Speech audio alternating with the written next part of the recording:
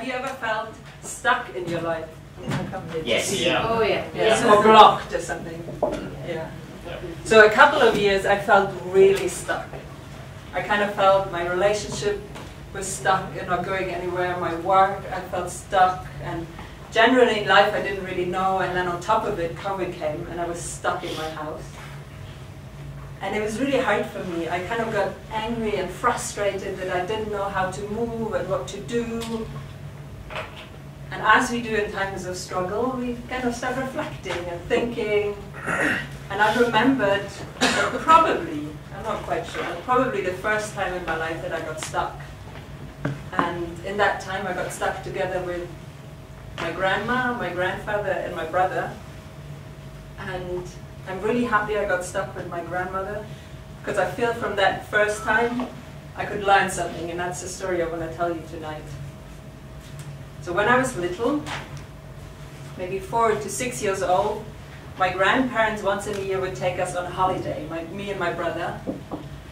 And at that time I was wondering, why didn't my parents come? It was so beautiful there, but I now can only imagine how they felt like, take them, we can have 2 weeks off for a while. And my grandparents, they always took us to the same place in Italy, at the beach. We were driving, they lived in Munich, we were driving from Munich south. And my grandmother was a very organized person. She kind of had everything in control and overlooked everything. And I don't remember in these holidays ever anything going wrong, except one time. And that time, for some reason, in the other years, they had always organized a good time to drive when the roads weren't full. But that year, we kind of drove south from Munich at the beginning of holidays, when half of southern Germany is on the road south, and we got stuck in a traffic jam. And when I say traffic jam, it's not the kind of one where you like stop and go, and you're a little annoyed that it's slower than other times. It was stop. There was nothing going on. And it was a time where you couldn't check on your like phone when the traffic would end or something. Traffic news were coming in every half an hour on the radio.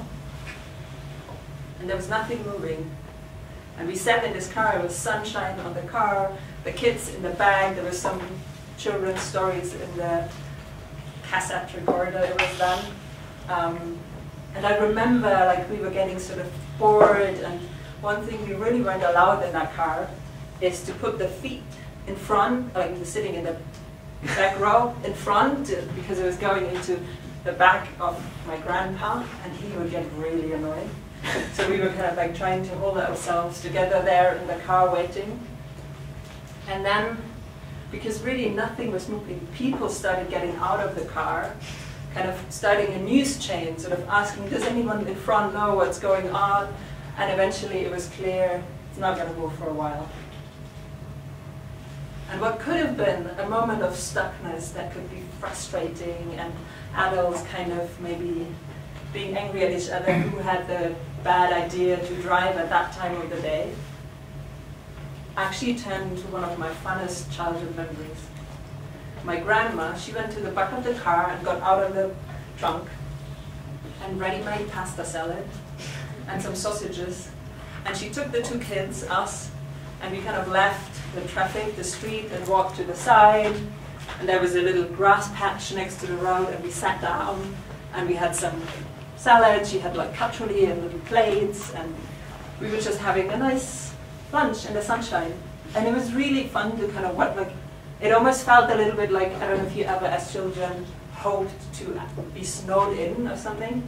Like it was that kind of thing of like, it's really fun here, like it's okay that we're not moving.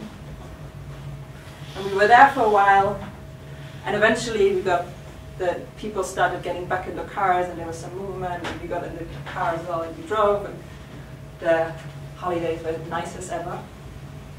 But when, a few years ago, I got stuck, I remember that moment, and I thought, oh, there's 2 things I can learn from my grandma. And one, I think I've mastered already, is wherever you go, always bring snacks.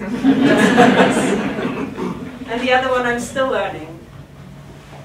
But it's when you get stuck, and when you feel like there's no way forward, nowhere backward, there's nothing you can do, It doesn't make any sense to get angry or frustrated or disappointed with yourself.